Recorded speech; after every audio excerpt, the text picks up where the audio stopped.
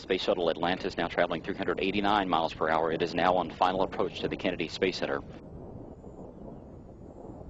During this point in the flight, the shuttle's descent rate is 20 times steeper than a commercial airliner.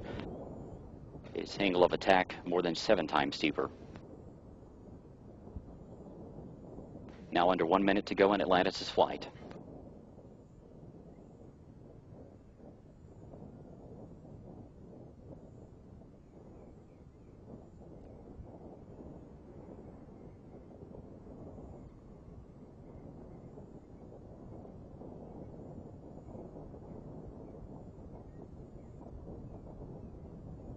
Atlantis now beginning what is known as the pre-flare maneuver. It will pull the nose up a little bit right before it hits the runway. Its speed now 320 miles per hour.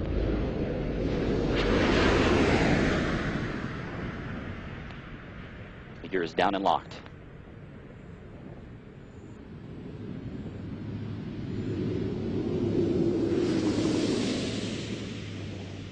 Main gear touchdown.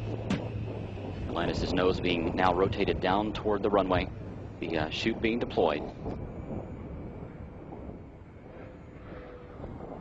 And nose gear touchdown. Space Shuttle Atlantis now comes home to the Kennedy Space Center for the final time.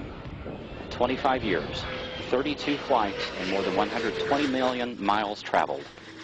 The legacy of Atlantis now in the history books.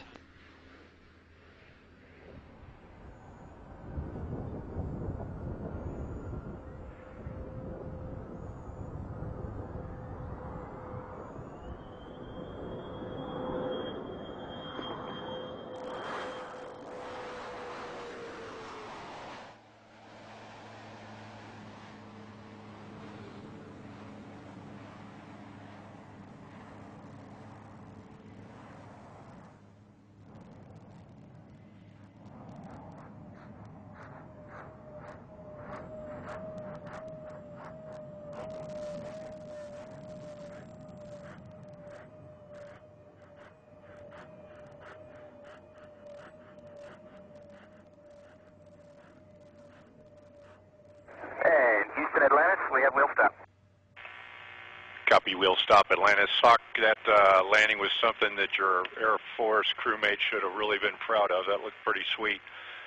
For you and your crew, that was suiting into an incredible mission. I'm sure the station crew members hated to see you leave, but we're glad to have you back. And you guys executed flawlessly. And not only that, you had a great time doing it, and that was very evident from the ground.